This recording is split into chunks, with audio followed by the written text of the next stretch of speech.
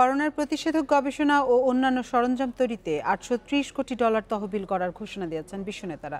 সোমবার ভিডিও কনফারেন্সে একথা জানান European commission president Ursula von der Leyen. কনফারেন্সে যোগ দেন করোনাজয়ী ব্রিটিশ প্রধানমন্ত্রী বরিস জনসন। ভাইরাসের প্রতিষেধক আবিষ্কার, পরীক্ষা ও চিকিৎসায় 38 কোটি 80 লাখ পাউন্ড দেওয়ার প্রতিশ্রুতি দেন তিনি। আরও অংশ নেন কানাডার প্রধানমন্ত্রী জাস্টিন ট্রুডো, স্পেনের প্রধানমন্ত্রী পেদ্রো সানচেজ ও German chancellor Angela Merkel. Vaccine গবেষণায় $100 কোটি দেওয়ার প্রতিশ্রুতি দিয়েছে ইউরোপিয়ান কমিশন ও নরওয়ে। আর $50 কোটি দেবে ফ্রান্স, জার্মানি ও সৌদি আরব। তবে কনফারেন্সে অংশ নেয়নি যুক্তরাষ্ট্র, চীন ও রাশিয়া।